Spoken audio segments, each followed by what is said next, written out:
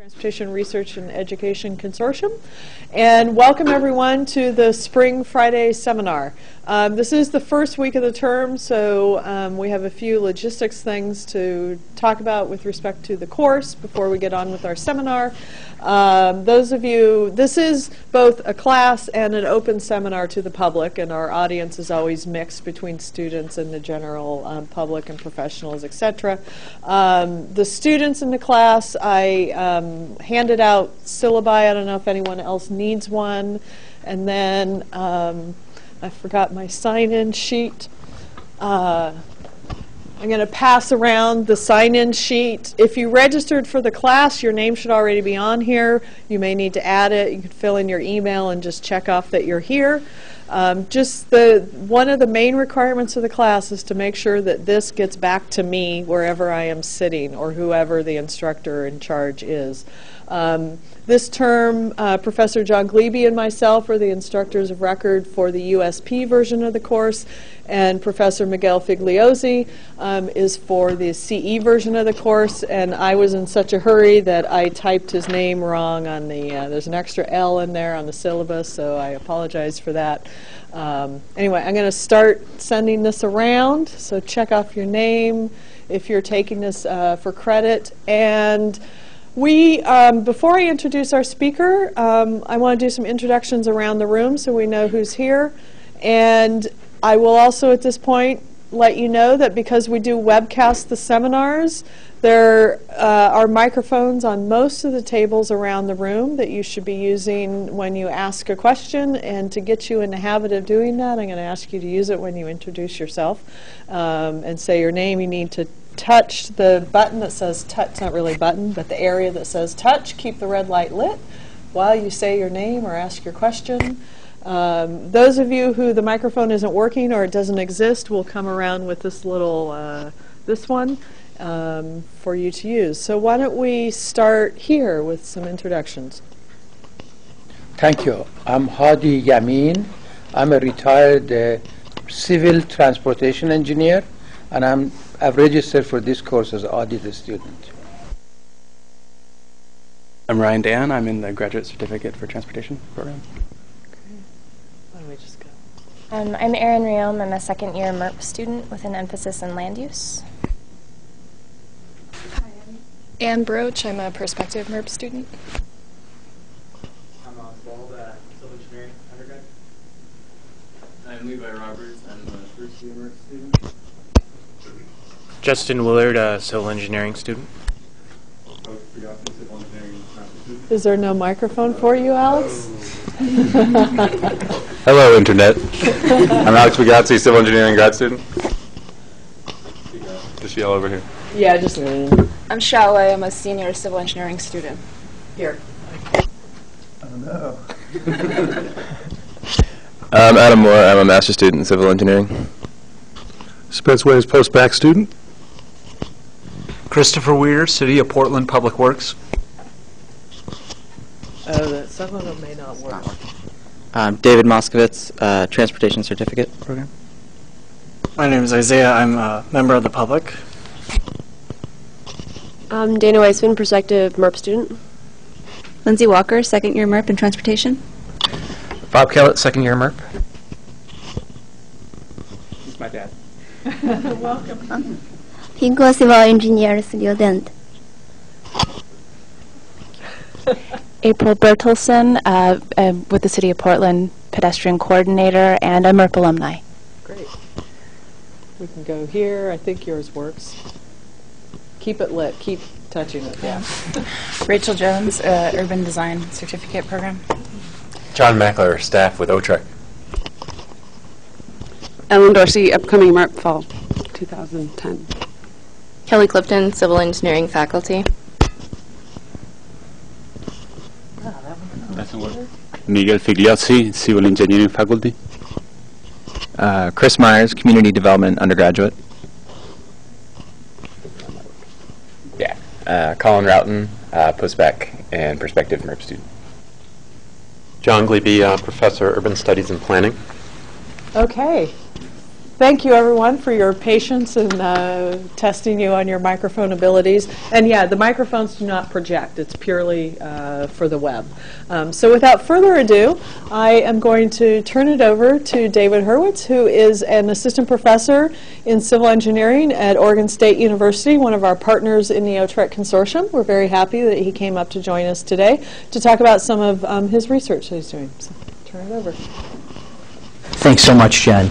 So I'm very happy to be here today. I'd like to start just by thanking all of the staff and faculty members here at PSU and at the OTREC organization as well for inviting me to campus. It's awful nice to get outside of Corvallis every now and again. I'd like to spend the bulk of today talking about this notion of the impact of driver behavior on dilemma zones at high-speed signalized intersections. So my interest in this area comes from most of the research that I've been involved in. I've always had a passion for trying to think about, trying to understand why system users behave the way they do and what we as civil engineers can do to the build environment to impact that behavior. So why should the rest of us care about behavior and dilemma zone issues? This notion of transportation safety is probably the biggest overarching argument for looking at high-speed signalized intersections in general, but more specifically the dilemma zone conflict. So when we think about critical safety failures at a signalized intersection, two kinds of crash scenarios jump to the fronts of our minds. We think about right-angle crashes, two vehicles trying to access the right-of-way simultaneously colliding in the middle of the intersection, and we think of rear-end collisions, vehicles stopping short before they enter the intersection and being collided by a vehicle traveling either too closely behind them or a vehicle that had assumed they were going to clear through the intersection. It ends up that a large portion of serious injuries and fatalities occur under those two failure conditions. And quite a bit of that is due to this notion of a dilemma zone.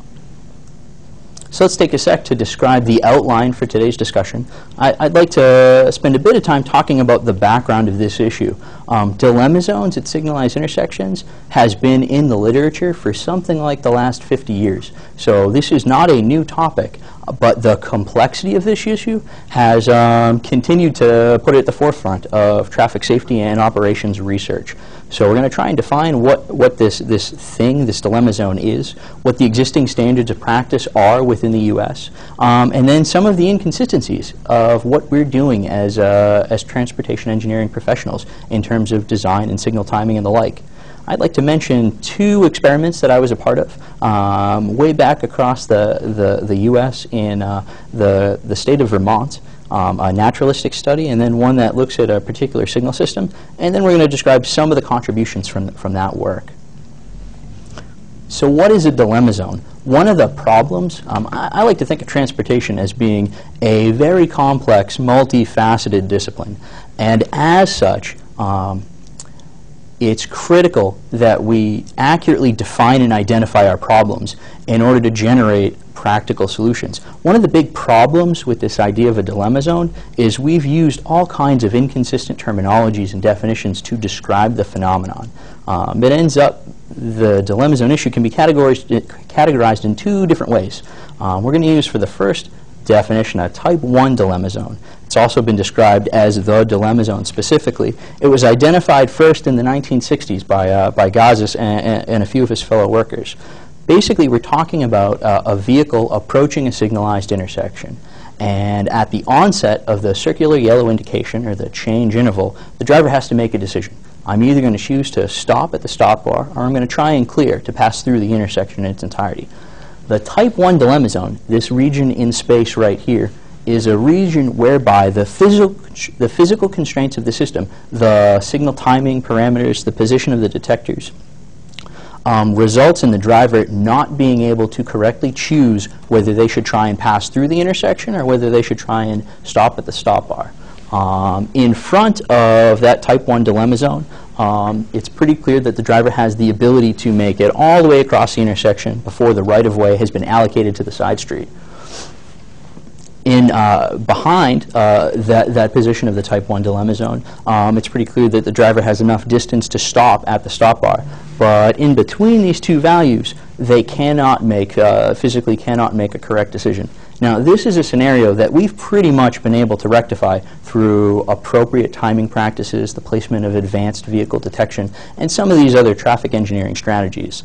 The situation that's more interesting to me, the situation that's been inaccurately described over a number of decades, is this idea of a type 2 dilemma zone, or an indecision zone or a decision zone.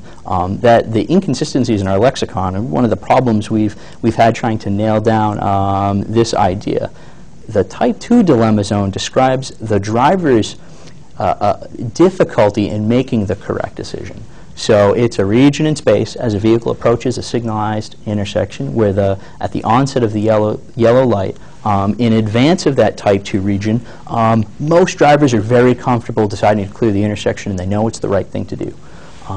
Back over here, they are pretty comfortable deciding that they should stop at the stop bar with a very high likelihood. But somewhere in between those two areas, drivers don't really know what they want to do, and all kinds of errors, including red light running, abrupt stops, and entering the intersection inappropriately occur. So this is an issue that we want to spend a little bit more time thinking about. Once we identified sort of these two different dimensions of the problem, a bunch of researchers have spent time trying to describe the boundaries in space, where this type 2 dilemma zone actually exists on the approach to a signalized intersection. The first sort of boundary condition that was identified was based on driver decision making, and they used the driver's decision to stop as the defining characteristic. And they said this region in space appears where between the threshold where 90% of drivers would choose to stop and the threshold where 10% of drivers would choose to stop. And this bit of research came from Zagier and Dean and was identified in something like 1978. The next sort of advance in terms of our understanding of where this space actually exists came from Chang and his co-authors in 1985. And they used a different definition for the boundary condition. They tried to focus on a time to stop bar condition. So for each individual vehicle, how much time from the onset of the yellow light would it require for that vehicle to reach the stop bar? Based on that, Chang identified the fact that if you're greater than 3 seconds away from the stop bar, they saw a preponderance, 85% or more of drivers chose to stop at that threshold. But if you're less than 2 seconds away from the stop bar, almost everyone that they observed empirically continued to pass through the intersection. So we marched through time, and a bunch of folks contribute to this body of knowledge. And in 2002, a researcher down in Texas, Bonison and a number of his colleagues, tried to analyze all of the empirical results that were collected to define this space on the approach to a signalized intersection. And they ended up with proposing this range of, they adopted the time to stop bar definition, and they identified a range between 2.5 to 5.5 seconds. And that's held relatively constant. There's still a little bit of debate whether it should be 5 seconds or 5.5 seconds, but this has been fairly consistent over the last 8 years or so. So as a transportation engineering professional, one of the first things that I try and look for when I see a problem and want to fix it is our manuals, our standards of practice. So how are people considering this problem, and what design tools are out there right now? Well, the first thing that jumps to my mind for traffic signals is the MUTCD. So what is the message of the circular yellow indication? What is it intended to communicate to the drivers? Well, the MUTCD, and we went back to the 09 version, the brand new hot off the bookshelves release, it basically says two things. The position of the yellow occurs after the green and before the red, and the simple message it's communicating to drivers is your right-of-way is about to end. And that's pretty much it. When you start thinking about how long the change interval should occur, the MUTCD points to the Institute of Transportation Engineers and a manual that they developed called the Traffic Engineering Handbook, as well as a brand new publication, the Traffic Signal Timing Manual, that's on the bookshelves now as well. So when we look to the Traffic Engineering Handbook, they give you ranges, approximate values for what the duration of this interval should look like. And they recommend somewhere between 3 and 6 seconds.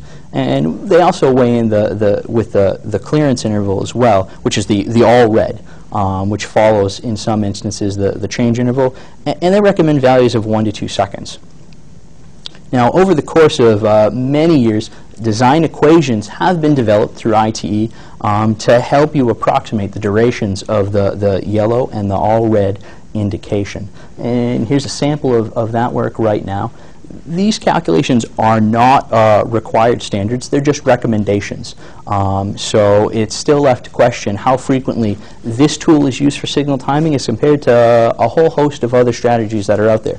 Basically, we're taking into account here things like the average approach speed of vehicles, or the 85th percentile speed, the width of the roadway, the length of the automobile, and other typical characteristics. So that begs the question, if there's no standard for how to time the yellow interval, what are people doing in practice? Well, in 2004, ITE actually did a survey of practicing professionals and asked them, how do you time your yellow intervals in your communities? And the preponderance of folks responding to the study, you can get about 65% for both the yellow and the all red timing equation, said we use the ITE values. That makes the most sense to us. But there's a bunch of other strategies out there. So some folks will take a standard amount of time and they'll apply it to similarly functionally classed roadways. Other folks will identify a geographic area and use one fixed duration for their change intervals. And some other folks take 10% of the posted speed limit and they just use that. So there really is no consistency across the U.S. about how these things are timed. And is there a question from the audience? Sure. They don't add up to 100%. Yeah, it's Sorry, just the graph doesn't add up to 100%. Oh, so you know what ends up happening? So within a particular municipality, they can use multiple strategies simultaneously. So some folks may choose to use the ITE timing equations in one area and then arbitrarily pick a duration for some other piece of infrastructure that they're also in charge of. So that's why you don't get a 100% hit rate on that. I guess it's also worth mentioning that when ITE does surveys, they're surveying their own members. So you're getting responses from folks who are at least members of ITE and therefore tend to hold a little bit more weight with what ITE might hold up as a standard recommendation. In addition to varying design practices across the country, we also have varying legal requirements, which adds another level of complexity to trying to understand this problem. So there's two sort of big picture laws. There's a permissive yellow law and a restrictive yellow law. So here in Oregon, and correct me if I'm wrong, I believe we operate under a restrictive yellow law, and that is to say, if you're approaching an intersection and the circular yellow is activated, you're supposed to stop at the stop bar unless it is unsafe to do so. And it's also illegal to be in the intersection during the solid red indication. Now that's actually not the case where I come from. So back in Massachusetts, we operate under a permissive yellow law. And that describes a situation whereby as long as the light's yellow, you can enter the intersection at any point in time as long as the front axle of your vehicle crosses the stop bar before it changes to red, and you can legally be in the intersection as long as you entered it in that fashion. So when we think about the varying design standards, varying driver interpretations of what this indication means, and then varying legal enforcement strategies, it's easy to see why drivers might have some difficulty understanding what they're supposed to do when they're exposed to the solid yellow indication. So this bring us to a couple of interesting research questions, and there's certainly more, and we can discuss that towards the end. But I thought this would be nice to sort of streamline today's discussion. One, is there a better way to describe this region in space that folks are having difficulties making their decisions? And could potentially more information allow us to drive better signal timing? Could we lean on technology a little bit to accomplish that task? So we started with a naturalistic behavior study. So we went out and empirically observed how drivers were interacting with signals. We identified 5 state-owned pieces of high-speed signalized intersection in the state of Vermont, and we examined both of the mainline approaches. So we had 10 approaches overall. We observed a total of something like 60 hours of video collection at each individual location, and we grabbed something like 72 hours of per-vehicle speed information at the advanced detector. We used road tubes and automatic traffic recorders to grab our speed data, and we used 8mm cameras that were surreptitiously placed on existing infrastructure so that drivers approaching the signalized intersections wouldn't know that they were being filmed. And you can see some unlucky soul mounting cameras up off the ground to get a picture of where the vehicles are, when the yellow light activates, and all that kind of information, and the speed of the individual vehicles approaching. In order to reduce the video that we collected, we had to digitize it. So we used a software package that allowed us to digitize 8mm video. And then we built these measurement intervals that were set 50 feet apart, starting from the stop bar and marching all the way back about 600 feet or so. And with this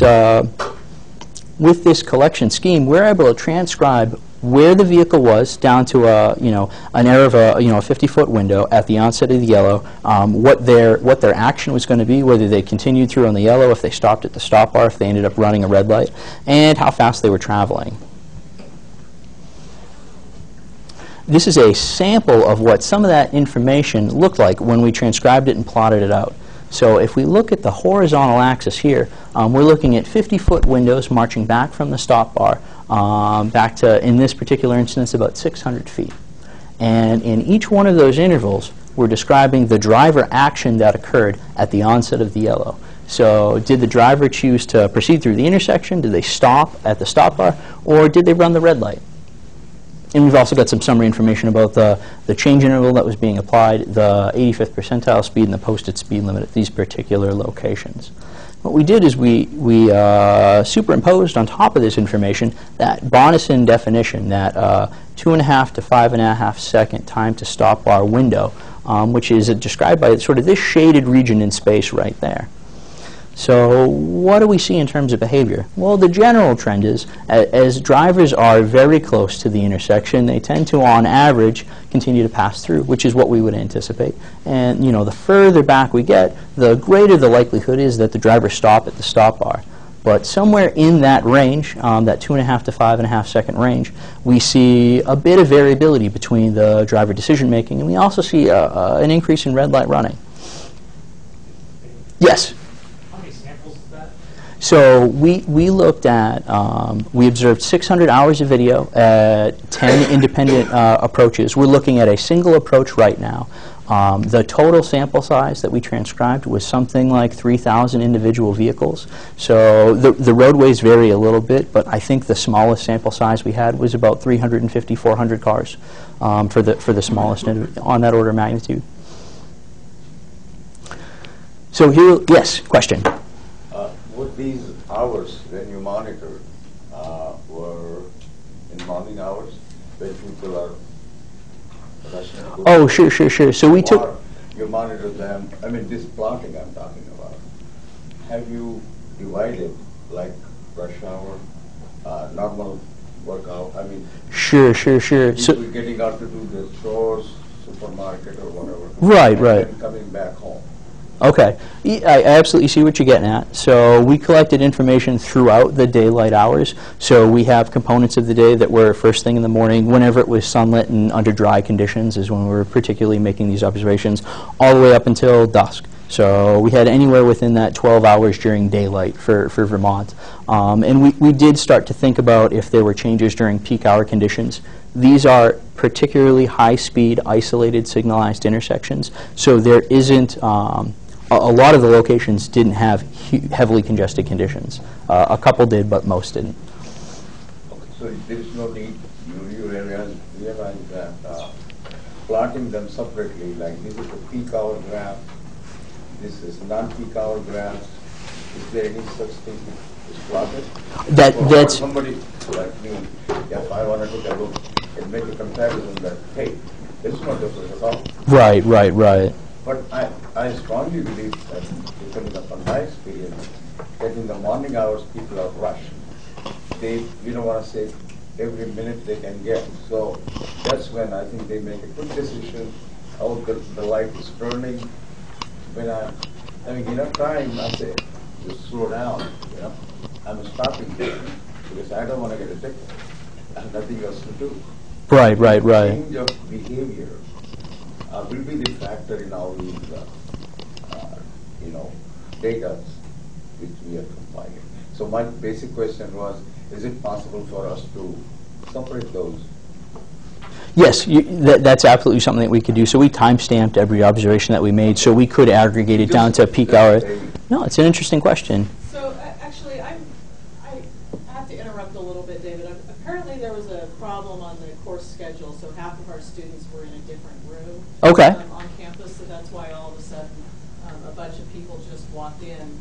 And so for everyone who came in late... Do you want to take a step back? And yeah. You don't need to go backwards, but what I do want to say is that we do webcast the seminar, so when you ask questions, we need you to use the microphone on the desk or this one when I come around.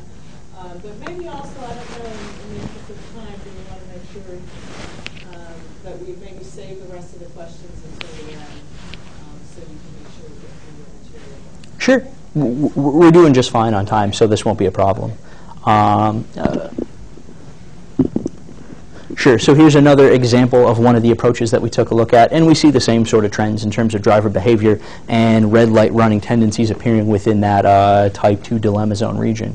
Now, this is a third location where that 2.5 to 5.5 second window doesn't seem to necessarily match up as well with the observations that we made as it did on some of the others.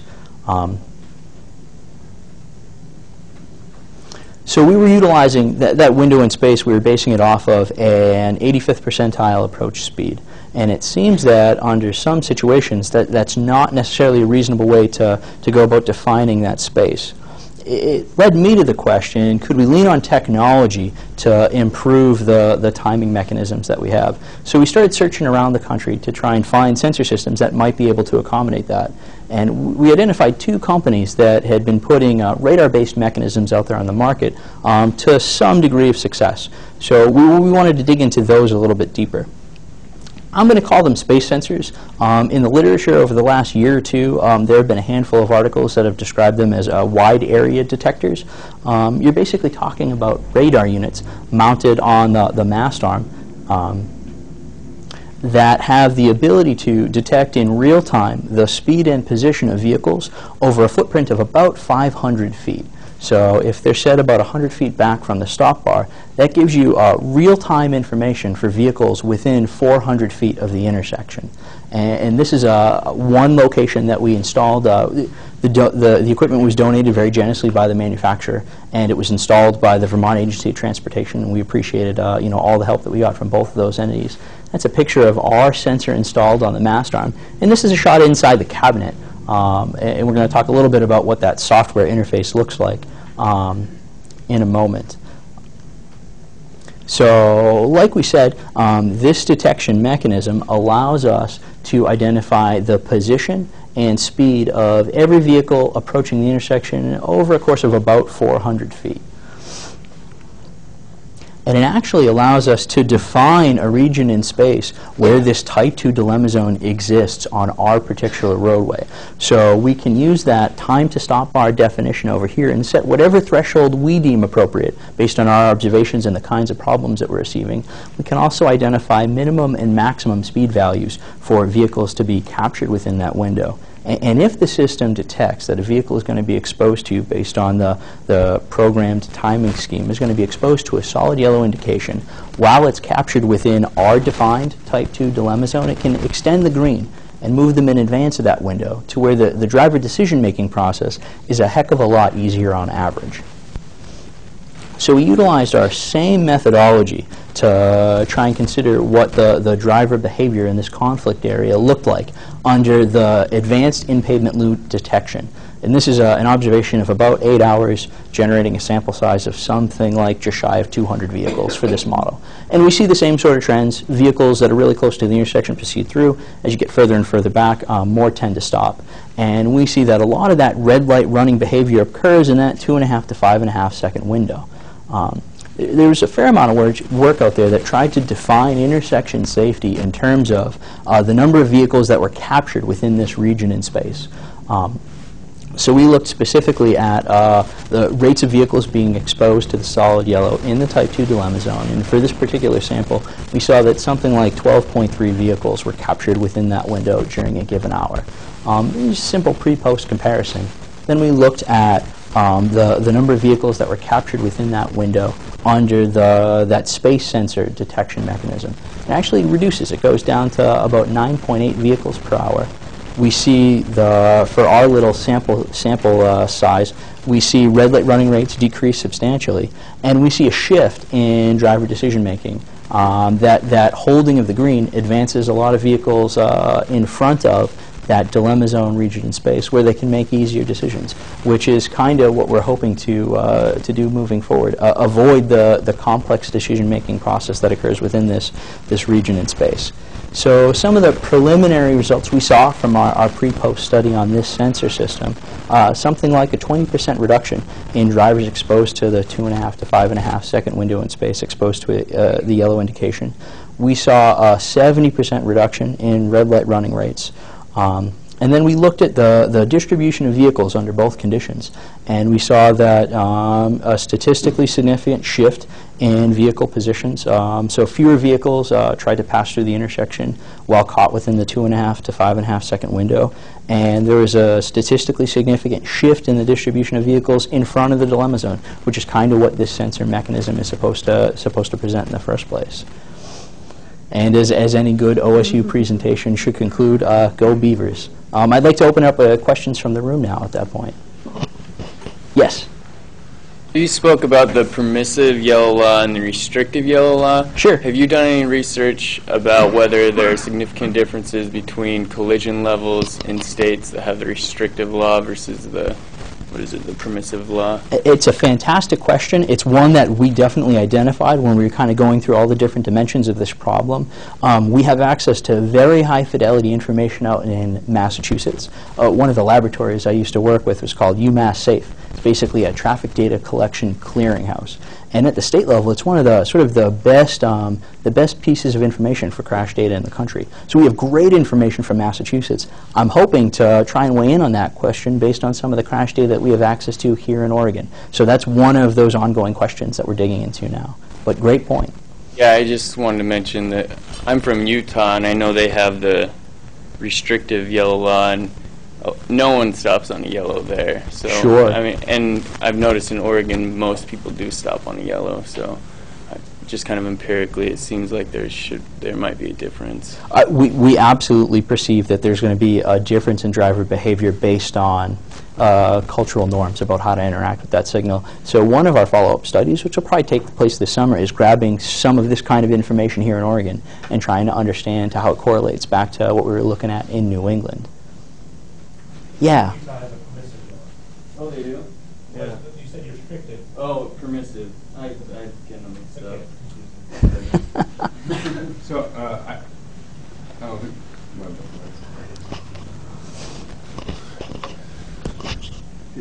I'm one of the ones that came in late. And at the risk of being redundant, could you just really quickly summarize the dilemma zone, what the attributes of that are? Sure. Not a problem at all. Okay. So there's basically two kinds of dilemma zones. There's one that's caused by poor design, or what we're going to call as poor design, and one that's caused by drivers' difficulty in making the decision. And we're basically talking about the interaction at a signalized intersection where a driver's approaching it and you're exposed to the solid yellow indication. And what are you going to do? You have one of two options. You're either going to stop at the stop bar or clear the intersection. And sometimes within this region in space, we choose the wrong action. So it's generally set back from the intersection a little bit. Sure. So you're sure. saying that the actual dilemma zone is, do I have enough time to make the yellow or do I not? Right. And there's a couple of different boundary conditions that have been discussed throughout the course of the last 50 years or so. Other questions? Yeah, Peter. Just wonder if you could comment on the naturalistic behavior study. Considering the recent challenges we've had on Wall Street recently, just wondering what you think about. I mean, people tend to take advantage where they think they perhaps can, and so if we're designing for that 1% or the 15%, there's a strong likelihood that the 15% may choose poorly. And so my question is, do you think that we should be doing that in the absence of enforcement, or should we be doing those studies with adequate enforcement where people do obey the laws of the land and are adhering to proper standards? It's very interesting that you bring that up. One of the ideas that we've had in looking at some of these different technologies and that naturalistic work we've been doing is it'd be fascinating to me to see how something like one of those radar-based sensor systems works in conjunction with red light running enforcement. And that was one of the ideas that we've actually been banging around ourselves quite a bit. So we're hoping to take advantage of some of that. I think it's a fantastic thought, though. Yes? I just want to request, is it possible for you to use this microphone. Sorry. Thank you. Thank you. It's just a request. Sure. Since I came late also along with other 18 students, is it possible for you to give us a quick, overview of what is this all about today's seminar, and what did you say to the remainder of the class, so that we can also learn from it? Sure. I mean, not in detail. Right. But, the purpose of that was today's. No, absolutely. So this idea of a dilemma zone has been in the research mechanism for something like 50 years. And there's been a lot of problems based on varying degrees of lexicon and differing understandings as to why this problem occurs. So what we wanted to do is go out there and collect a new big set of data. Up until 3 or 4 years ago, this sort of information hadn't been collected for about 20 years. And as the vehicle fleet changes and driver behaviors change, these sorts of decision-making processes, they change over time. Things like gap acceptance and all that other stuff, it varies. So it's always good to collect new and fresh information. We wanted to take that naturalistic observation and try and pair it with technology to see if we could remedy the difficulties driver were having in interacting in this situation. Yeah, hand in the back. Thanks. On one of the last slides, the graph with the space sensor. Sure. It looked like there were a significant number of stops ahead of the close to the for vehicles close in. And I wondered if there's some explanation for why there's a broader distribution. Let's go back for a sec. That's the one that I was thinking.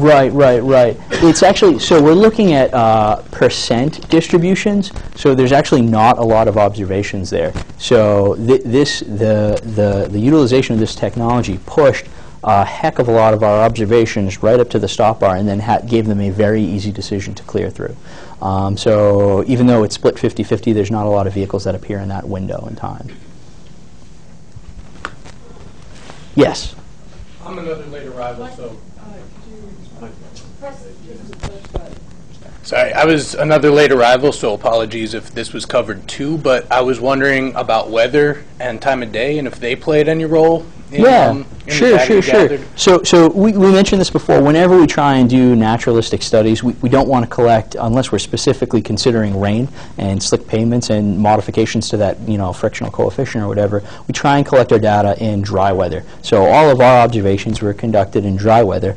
In terms of time of day, we collected video observations throughout the course of daylight hours. So we had pretty much 12-hour windows where we were collecting from first thing in the morning until right around dusk in the evenings. Was there any difference, like during rush hour, were people more apt to make the more dangerous decision than they would be, like, middle of the day? We didn't tend to break it down by our observations on an hour of the day basis during congested or uncongested conditions. And we were thinking about this a little bit before. Most of these locations are isolated high-speed signalized intersections that don't have huge amounts of congestion. Yes, question in the back. You mentioned that a couple companies make the space sensors, and I was wondering how widespread the use is, and also whether or not they're used in urban environments, perhaps, where there would be signalized, timing of signals. Sure. And what impact that might have on the timing of signals throughout a system. Right. So there's, generally speaking, this radar technology is used in one of two ways. It's used as a side-fire unit to capture sort of traffic stream parameters that can help sort of manage the infrastructure. And then it's used tied to signalized intersections as well to collect this information and help drive signal timings. It hasn't been all that widely adopted, generally speaking, up until recently, primarily because of cost. So to outfit a single approach with this sort of a sensor system can range in the neighborhood of $4,000 to $6,000, something like that, which is quite a bit more than the traditional inductive loop technology, up until the costs of asphalt materials went through the roof. So while we were actually in the process of running this study, we started to talk to the state traffic engineers and some of the folks that do maintenance and operations in the state of Maine. And we have brutal freeze-thaw cycles, and they were basically generating pretty decent cost benefits cost-benefit comparisons for going towards these sensor systems at their high-speed infrastructure, because all of a sudden it was so expensive to patch pavement and to put the copper in the ground and all that stuff. So it becomes quite a bit more cost-effective under the current economic environment. In terms of rural versus urban implementation, and this is a little bit outside my area of expertise, you tend to see these systems installed where you're having perceived risks of dilemma zone conflicts at high-speed infrastructure where that right-angle collision would result in maybe a large number of fatalities or serious injuries. So that tends to be the driving catalyst from what I've seen thus far. Yeah, down front. Yeah, were all those data points taken in the state of Oregon? All of this data was collected in Vermont, and we're hoping that a follow-up, which will take place this summer, is actually going to start to make some of these observations in Oregon, which should help us weigh in on that the variation between those two restrictive and permissive laws a little bit. So is Vermont a restricted or permissive red? It's a permissive yellow state. So you're allowed to enter the intersection on the yellow, just like Massachusetts and pretty much all of New England. Wouldn't that significantly increase the number of people running the red because of that? Not necessarily. So it's illegal to run a red light, but you can enter on the yellow. So we actually spent quite a bit of time trying to, another study that followed up on some of this work was a study of driver comprehension and understanding. So one of the facets to this is, do drivers understand the message that we're trying to convey to them? And under many signal configurations, it appears that they don't, our initial results. And that's some work that we're still trying to write up for publication right now. But I think that's a very important idea to keep in mind when we think about this stuff. There's a couple of hands in the back there. Based on personal experience and I didn't get a good picture of the sensor, but is there much accountability for the behavior when a driver sees a sensor on the light? Do you think, I personally, when I see something on the light, next to the light, a camera or sensor, I think it's going to take my picture, and if I run a red light, give me a ticket. So is that accounted for at all? That's an interesting question. Mounting sensor systems on cantilevered beams is a fairly common practice. It certainly depends on the municipality that you're driving in, what their preference is for their detection systems, but it's certainly not an uncommon occurrence. It's not a question that we tried to weigh in on or considered, but it's definitely an interesting thought, especially when you start thinking about automated enforcement and the impacts of that on driver behavior. Yes, in the back. That was actually my question, but I have another one.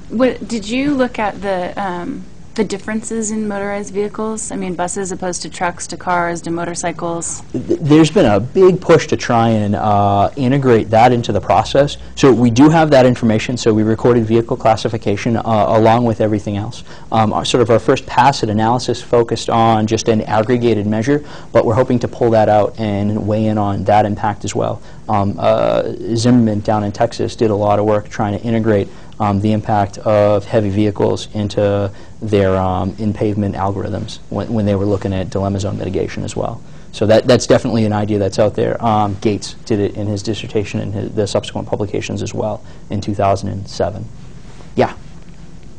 Would the automated sensor be able to do that on the fly with larger vehicles to give them more, since they require more stopping distance? It doesn't integrate, so it's tracking position and speed in real time. It doesn't necessarily separate the acceleration, deceleration profiles of heavy vehicles versus non, but there's quite a bit of technology that's starting to give us that capability. So there's video detectors right now that'll do those kinds of aggregate classifications. So that may be an additional piece of information that we can build into this new sort of model. I have one question. Yeah, sure. Such a beautiful research you have done. I'm very impressed by this research you have done. It is a great task to save human lives. And is it possible for you to involve the governmental agencies to implement that, or at least educate normal drivers outside that you made this research and it is everybody's responsibility to, behave properly and save a human life, save themselves first, and then consequently, if everybody becomes responsible, then we have a zero fatality rate on our highways. So is this, you are approaching in that sense that you have a pot of gold sitting with you in your mind on the computer. Are you sharing that with the other agencies who, actually implement? Absolutely. So we were lucky enough, this was a project funded by the Vermont Agency of Transportation, specifically trying to provide recommendations to improve those, their timing policies, their detector policies at these locations. So they took our recommendations and actually retrofitted and modified the way that they do clearance, timing intervals, and detector placements across the entire state. So we got some pretty interesting results from that. Generally, our mission in terms of transportation safety, when we come up with valuable findings and contributions, is to disseminate it. It's sort of one of our responsibilities as researchers. And I'm very happy as a member of the OSU community to be affiliated with OTREC. That's doing a heck of a nice job trying to get some of these research results out there to the public. So it's something we're trying to do now, and we're going to try and do better moving forward in the future. Thank you, sir. Sure. Yes.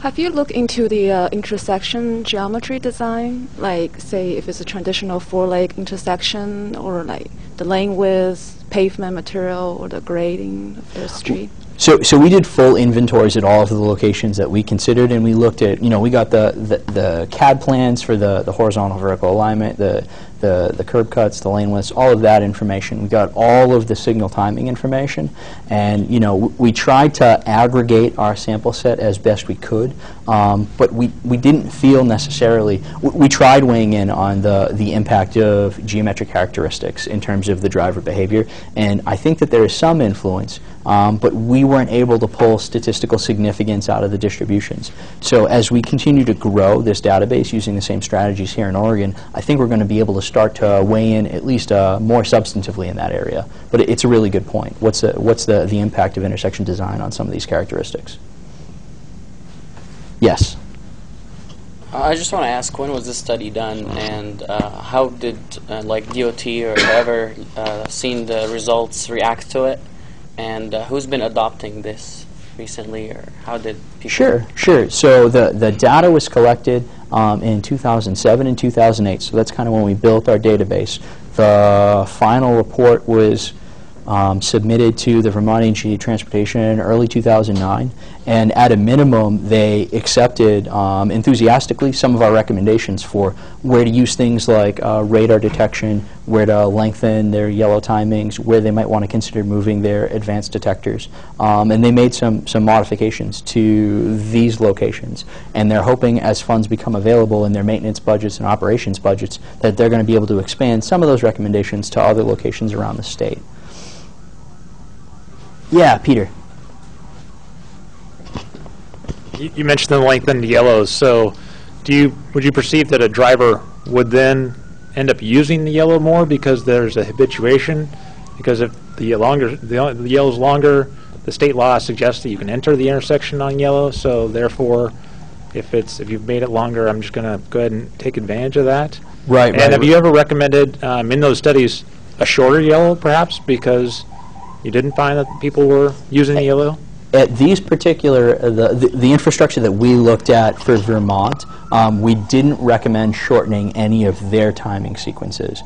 We recommend half-second increases to the yellow time in a couple of different locations. But your point is very well taken. As we add these buffers to try, in our minds, to improve safety, in some situations we may be increasing the likelihood of drivers violating those conditions. And it's something that we have to be aware of. There was a pretty nice ITE paper that was put out by the Southern Section Technical Committee reevaluating timing policies in North Carolina.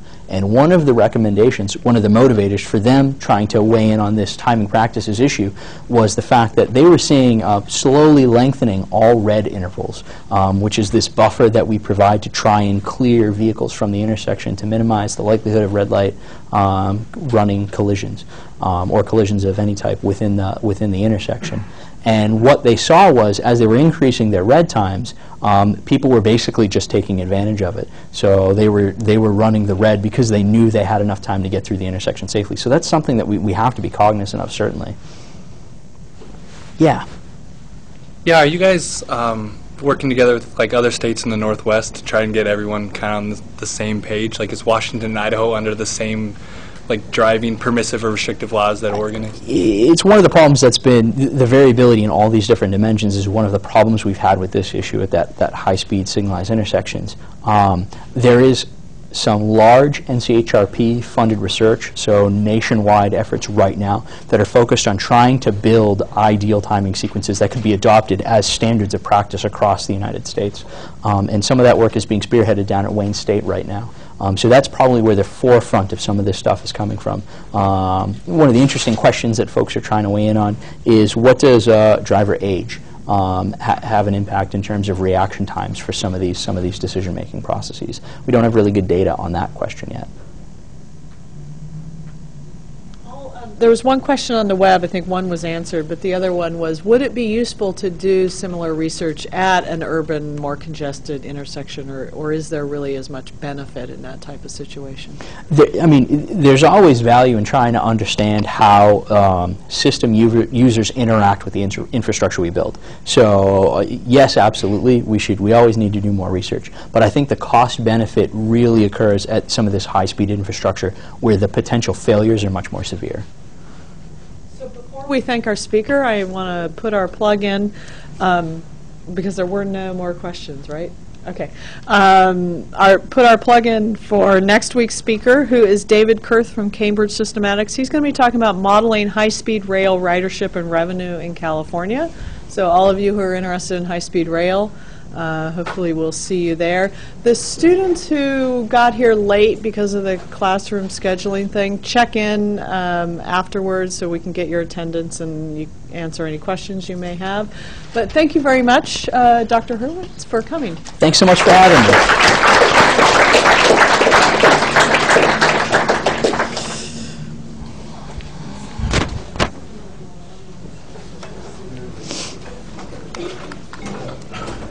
Thank you very much, Doctor. Oh, thanks for I'd like coming to in. have your card. Oh yeah.